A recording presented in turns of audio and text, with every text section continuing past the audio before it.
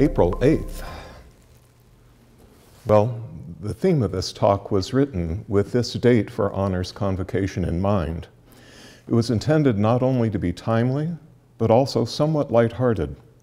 The times have changed, but I decided to keep the same talk, thinking that lightheartedness, like toilet paper, is now in short supply. But by keeping the same talk, you will note some anachronisms. Those of you playing along at home can keep track of how many temporal mistakes I make. My talk formally starts by thanking President Nugent, Provost Brodel, members of the Kemp Foundation, and the faculty and staff of IWU for the privilege of addressing our student honorees. I thank our current students and those from years past as those ultimately responsible for me being here. And a special thank you to my family who bore with me the last 12 months as I wrote and revised many versions of this presentation. I finally organized this talk like my general chemistry lectures. I start with a bit of science-related history, include a chemical of the day, then on with the main topic, with the demonstration if there is time. So on this date, in 1869, Harvey Williams Cushing was born. In 1902, he performed the first brain surgery in the US. He was the first to use X-rays and blood pressure measurements in the surgical practice. He discovered the role of the pituitary gland, and he introduced the practice of using a saline rinse for irrigation of surgery wounds. We'll come back to Dr. Cushing's work later, but for now, just note his use of a saline rinse on surgical wounds. The term saline refers to aqueous salt solutions, and our chemical of the day is sodium chloride, common ordinary salt. But don't worry, this won't be a lecture on the chemistry of sodium chloride, fascinating though that is. Instead, we'll look at the extraordinary role that ordinary salt has played in our bodies and in society from ancient times to modern, and salt's religious, economic, and political significance. Humans and salt have a long and amazing history together. The connection may go back to the start of life on Earth, which some think began in the ocean, since the cells in our body reflect a salty aqueous origin. The human body has roughly 250 grams of salt, or about 3 to 4 salt shakers full. We lose 5 to 10 grams of salt from our body every day. Urine, sweat, tears all remove salt, as does loss of blood. Our bodies need salt for a variety of reasons. One example, every cell in our body has special pores that allow sodium ions to move back and forth across the cell membrane. The resulting concentration difference makes tiny batteries that do electrical signaling. Our nerves and muscle fibers are activated by those electric signals. That's how the muscles I am using to talk are triggered. That is how your perception of sound travels from your ear to your brain. And that is how the many nerve cells in your brain signal back and forth in a way that elicits meaning from those signals. Our need for salt is, in a real sense, hardwired in us. But symptoms for low salt levels are vague. Headaches and weakness, followed by lightheadedness and nausea, followed by death. Well, natural selection solves that problem, possibly by our surviving ancestors having developed an enhanced sense of taste for saltiness, or perhaps a psychological craving for salt. Salt cravings in today's humans, however, are reported to be most often triggered by boredom. Well, you can easily satisfy your salt craving soon, but what about our human ancestors 2 million years ago? Salt is a solid mineral, a rock, and humans do not have the habit of eating rocks. At that time, our ancestors were hunter-gatherers, and the red meat they ate was rich in salt. For example, the Maasai, current nomadic cattle herders, meet all their salt needs by bleeding their cattle and drinking the blood. But when some of our ancestors changed from hunting and gathering to an agricultural-based food supply, a diet of grains and vegetables would likely not provide enough salt. Even supplementing their diet with occasional meat from slaughtered domestic livestock would not necessarily provide the salt needed. The free-range Maasai cattle can find their own salt, but cattle confined to a farm cannot. Instead, they have to be provided salt by their human owners in the form of a commercial salt lick. Herbivores in the wild sometimes find natural salt licks, outcroppings of solid salt formed from the evaporation of water from salt springs. Humans entering new territories may have learned to track animals to find these sources of salt. That area would not only provide good hunting, it would be a source for humans to collect salt for their own use. Communities historically grew up around salt resources. It'd be ill-advised to settle far away from a critical need. As we'll see, there is a large demand for salt. It is a bulky commodity, and transporting salt any distance on land is a pain without a good road system. And if we're talking roads, that inevitably leads us to Rome. The Roman Empire built many roads, but the earliest is thought to be the Via Salaria, the Salt Road, which started at Porta Salaria, the salt gate in the walled city, and ran east to some salt marshes on the Adriatic. This connected Rome to a means of salt production. The Romans built their roads not only to move their armies quickly, but also to establish commerce. Much of the early trade was in salt, but the Romans soon realized that it was more efficient to set up salt works along the way that could supply the salt their armies would need when on the march, and use excess salt for trade. This connection among salt, armies, and money is thought to be the origin of our words salary and soldier. The original technique for making salt was a bit primitive. A large clay pot was filled with salty water and heated over a fire. As water boiled off, more salt water was added. Eventually, after burning an enormous amount of wood, the clay pot would be filled with a solid lump of low purity salt. The clay pot was then broken to get the salt block. This may partially answer the question why some excavated Roman sites have tons of broken and charred pottery. Over time, they learned to use solar heating to evaporate the water. This was done in stages with a dozen or so separate large basins dug into the earth at various elevations. The first and highest was the starting solution. Seawater, if necessary, or perhaps brine from a salt marsh, which would be preferable since it was already higher in salt concentration. As the sun caused the water to evaporate, the salt became more concentrated. It was then drained into the second lower basin for additional concentration, and the process was repeated. Well, seawater starts out at about 3.5% total salts. Of this total salts, about 3/4 is sodium chloride, which is the most soluble. The rest are mostly magnesium, calcium, and iron salts. Between the third and the sixth basin, those other salts began to precipitate as solids, with the remaining solution becoming more and more concentrated in sodium chloride. In the final basin, the liquid is highly concentrated in relatively pure salt. Current salt production facilities, such as pictured here, still use this procedure. The saturated salt solution is often red at this point, as it is easily contaminated by an odd microorganism, Dunaliella salina. It is odd in that it can survive at this high salinity, which very few microorganisms can do. That's important. And it is odd in that it produces beta-carotene, which gives tomatoes and carrots their color. The salt that first starts to crystallize at the surface is called fleur de sel, a premium fine-grained white salt sought by connoisseurs. There are well over 100 specialty salts of varying colors commercially available. Hawaiian Alea salt is red from the volcanic clay impurities mixed in with the salt. Hawaii also produces a black lava salt where minerals leached from lava contaminate the sodium chloride. Himalayan salt from Pakistan is pink due to several trace impurities, including iron. But absolutely pure sodium chloride is, what color class? Colorless. Sorry, no partial credit for guessing blue. That's just the color of the background. Solid salt can often be directly obtained by scraping the surface of dried rivers and lake beds found in some deserts. Getting a load of salt back across a desert was a real logistical problem. By the Middle Ages, camels were domesticated, and they were used to transport these scrapings. Later, huge deposits of solid salt near the surface were found in the Sahara. Numerous 200-pound blocks of salt were carved out, and 2 such blocks were placed on each camel. Reports of caravans with camels numbering in the thousands were common at this time, arriving in Timbuktu, a key trading station in Mali. That is a lot of salt.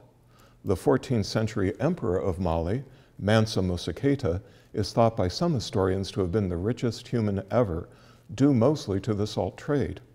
But why so much salt and so much money? The driving force in the Middle Ages was the use of salt as a food preservative. That story seems to have begun much earlier in pre-dynastic Egypt. The land immediately adjacent to the Nile River for a couple of miles on either side was arable. Beyond that narrow belt was desert. The river tributaries and lakes that had been there evaporated long ago, concentrating salt and letting it mix with the encroaching sand. With little land available for growing food, human burial occurred in the nearby desert. The cadavers discovered there today as the sands shift are not mummies, but are surprisingly well preserved, still with flesh and skin. And a similar sight would have greeted burial parties when they went out around 3000 BC. Such a gruesome discovery was likely a seminal moment for those early Egyptians. Their fascination with the afterlife and religious ceremonies, the elaborate making of mummies and pyramids, all likely flowed from such observations. The dry air of the desert and the saltiness of the soil preserved the buried bodies. Eventually, the Egyptians began to deliberately mummify the dead. Simple salt, sodium chloride, was used to preserve bodies from the lower classes. Higher class individuals are mummified using natron, a naturally formed but rarer mixture of sodium chloride, sodium bicarbonate, and sodium carbonate. While sodium chloride salt is neutral, natron is basic and thus even better able to kill off bacteria. As the preserving nature of salt became religiously significant to the Egyptians, the same happened to the Jews. In the Torah, the sacred agreement between God and his chosen people were called salt covenants, indicating their eternal nature. On the Sabbath, it's customary for Jews to eat bread dipped in salt. The bread may symbolize the joy of gathering, and the salt may symbolize the holy nature of that gathering and the preservation of the covenants. In Shintoism, salt purifies locations. The salt ceremony preceding a sumo wrestling match reflects this. In the Buddhist tradition, after a funeral, salt is thrown over your left shoulder to prevent evil spirits from following you. In the Christian tradition, Jesus instructed his followers to be the salt of the earth, possibly meaning that they should help preserve humanity from the corruption of sin. Given its holy associations, the accidental spilling of salt is seen as an evil omen. In The Last Supper, Da Vinci incorporates many details, including Judas spilling a dish of salt used for dipping bread. What the Egyptians learned by studying the mummification process was then applied to food preservation. Salted meat and salted fish began to appear in food offerings left for the deceased in their burial rituals, and details of the making and use of salt in preserving food appeared in murals painted on the walls inside the pyramids. Salt is a preservative of animal and plant tissue because it excels at tying up the water in the tissue. By depriving the bacteria of water, salt can kill off bacteria. Let's do a demo. I could show you the actual preservation of food using salt, but you'd have to be very patient because it would take several weeks to observe the effect. So instead, we're going to use a model system. Animal tissue, for example, is mostly water. So I'm starting here with water and a little bit of food color to make it more visible. And that kind of biological tissue has organic polymers dissolved in water, which is what I'm adding here. As I add the polymer to the water, I need to stir it in. This particular polymer, by the way, is made from corn, but it's engineered a bit in the laboratory to make it a super absorbent polymer. As the polymer chains start off, they're bundled up like loosely bound ball of yarn. But as they start to dissolve in the water, that ball unwinds and the thread of yarn comes out and starts to stick out into solution. So this takes a little while to get the polymer to dissolve, but as it does, that yarn of organic polymer that sticks out is starting to interact strongly with the water and absorb to it. This is a super absorbent polymer that can absorb over 100 times its weight in water. And what has happened is that that polymer has set up a three-dimensional network which has changed that liquid into what is more of a gel here, a semi-solid. And what we have now is our model system of an aqueous system with organic polymers dissolved in it. As such, if this were animal tissue, this would be a tasty snack for bacteria to chow down on. But what we're going to do is try to prevent that by adding ordinary salt. As I pour the ordinary salt in here and stir it in, there's going to be a contest between this super water absorbent polymer and the salt. And what we see is that three-dimensional network, that semi-solid gel, has been destroyed, and we're back to being a free-flowing liquid. What we've seen here is actually two different things. One is that the salt won that contest, wrestling the water away from the control of the polymer, and that shows how water is able to remove enough water to make it impossible for the bacteria to digest the organic material in the first place. The second thing that happened is that those polymer chains are changing their conformation as a result of having salt added to it. And that can change the nutritional value of food. Olives is one example. As picked from the tree, olives are essentially inedible, even when totally ripe. It's only after they are soaked in a salt solution, if they're cured that way, that they become, in fact, edible and tasty. Note also the medical term cure in describing what happens as food is treated with salt, as in curing a ham.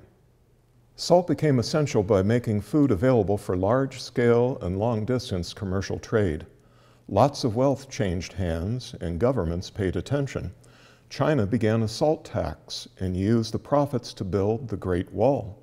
Ancient Rome used a salt tax to fund the Punic Wars. When Rome finally fell, salt production moved north to Venice, located on islands with salt marshes that made salt production highly profitable. In time, the Venetians learned that there was even more money to be made by moving away from just the manufacture of salt and into monopolizing all aspects of the salt trade, buying, reselling, and transporting salt. They became the Amazon of the Middle Ages, with a huge commercial fleet that became a powerful navy. The Venetians built amazing architecture from the riches they drew from the sea in the form of salt. Ironically, with rising sea levels, that splendid architecture, this one looking like a ship, is now sinking back into the sea. Salt often appears in the fall and rise of governments. The French Revolution was fueled in part by the citizens' hatred of the gabelle, the royal salt tax. 90 years ago this week, Mahatma Gandhi initiated a nonviolent overthrow of British colonial rule in India with his march to the sea to make salt. That violated a law that all salt in India had to be purchased from the British, but Gandhi convinced his countrymen that making salt was an undeniable human right. There are many proverbs or common saying about salt. One website listed 287 examples. I will close by mentioning just two. But if I did read you all 287 sayings, I might be said to be rubbing salt in the wound, commonly interpreted as compounding an injury, like kicking someone when they're down or twisting the knife. But a closer look finds this interpretation problematic. Putting salt in a wound does cause pain, but is it necessarily nasty in its intent, like twisting a knife? Salt is, after all, an antiseptic, one of the few that's been available throughout human history. Sailors in particular were known to use salt as an effective, albeit painful, disinfectant at a time when even a small cut getting infected could prove fatal. Also, remember Harvey Williams Cushing? He began the practice of rinsing surgical wounds with salt water. Finally, I end with one last saying about salt that relates to this year's theme of fact or fiction. We are told to consider evidence and arguments with a grain of salt. Figuratively, that encourages us to be somewhat skeptical, not to believe everything we see or hear. For example, maybe salt is not really white. Maybe putting salt in a wound is not always bad. Note we're advised to take a grain of salt, not a pound or a cupful. Too much skepticism becomes cynicism, which can lead to dismissing inconvenient facts as fake news. And why salt in the expression? Why not a grain of rice? The original Latin expression, cum grano salis, commonly translates as with a grain of salt. Sal salis is Latin for salt, but has a secondary meaning of wit or wisdom. Those terms apply to an understanding of the human condition and of ourselves. When we're advised to take a grain of salt, we are also asked to take that skepticism, that preservative from error, and apply it to our own thinking, for our own benefit, to cure our prejudices. We should question our own opinions with the same skepticism we apply to the opinions of others. And that little grain of salt can have a very big effect. Thank you.